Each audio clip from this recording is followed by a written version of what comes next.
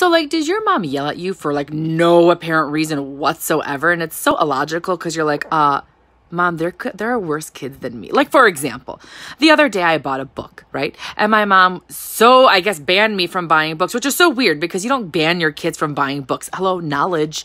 Hello, reading clubs, 2nd grade, get with it. Anyways, so she's like, you have to clean the books. There's too many books. And it's like, chill out, lady. They're books, not drugs. I could be a drug addict. Do you understand what that means? Drug addict. All I do are buy books. I'm a book addict. Big deal. You should be thankful.